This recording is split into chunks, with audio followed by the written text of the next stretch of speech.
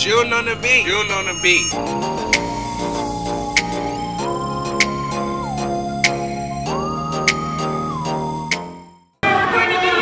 what the fuck we here for? What the fuck we here for?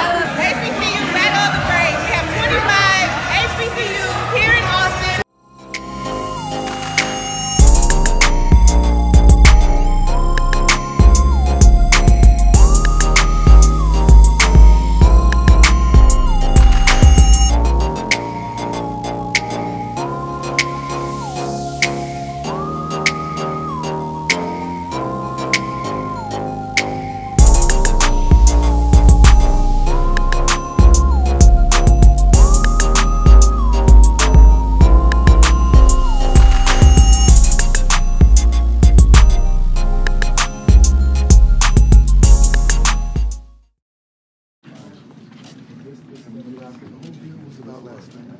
As far as introducing them to all these folks, the competition just gets them.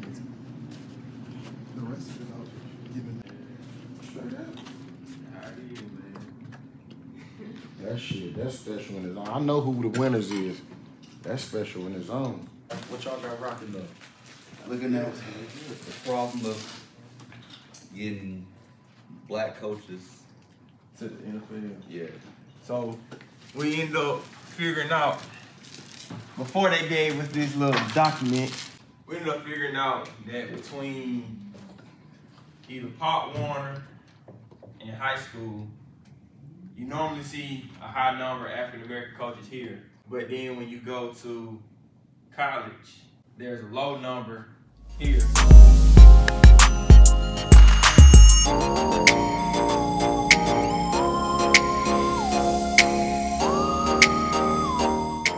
Biggest one comes down to the relationship base. When you got a coach and in that profile, like you were saying, maybe coaches underneath them have went on to be a head coach somewhere that's showing that profile.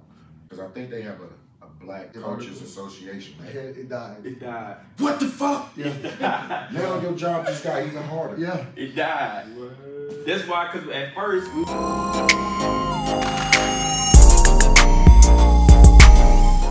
If y'all got snacks, I'm good. I'm joking. The project is, and we're supposed to get consulting. But I will tell you, there is somebody in the room that has all the answers. Why'd you guys pick phase 2? Because the first one had too much like techno babble. Like they didn't. I don't think they even knew what they were talking about. Actually, I think they're trying to hire 25 people in that space, so they're looking. Yeah, but I'm about to vote for that. physical cards. They're trying to hire 25 people. It sounds like you on a job interview right now, brother. Authenticity. That's what it is. It didn't sound like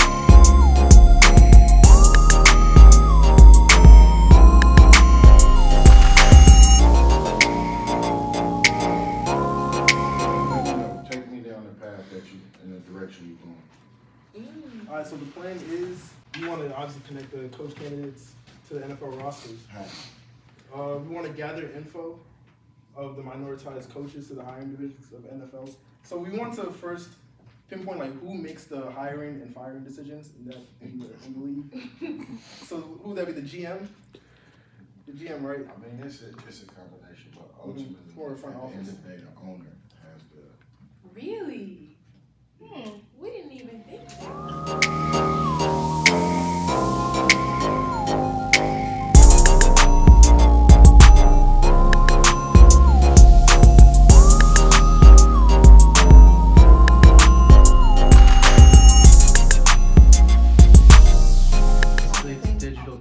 Where it would have like the price of your card is a tiny little bit in the corner that updates daily. It would have same kind of like speed and technique stats that normal cards do. Right. But it would also link you to some plays, like some highlight plays based on play. Would this be like on my tablet? Yeah. And one of the cool things would be.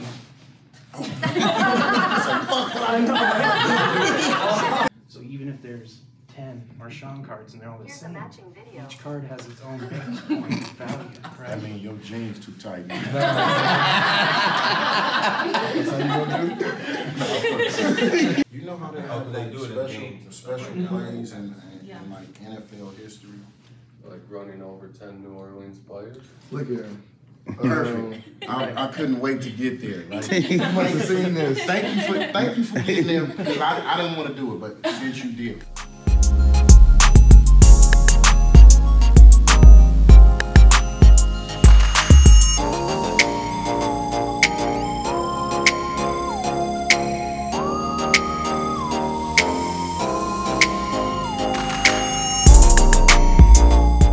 Reimagining card trading.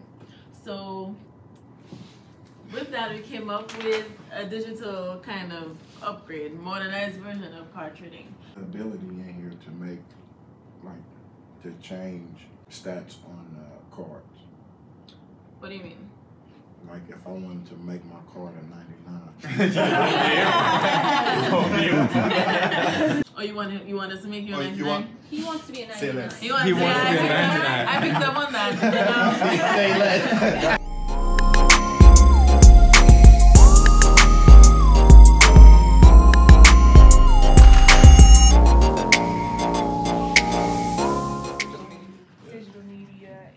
Trying to engage the younger demographic into increasing viewership of games, basically. A QR code, we can engage different like mediums, so just like YouTube, right? So you can post anything on YouTube at any time. So say if like NFL, when they make their highlight videos, they put like a QR code, right? They could do it in the off season, so then people are still engaged with NFL.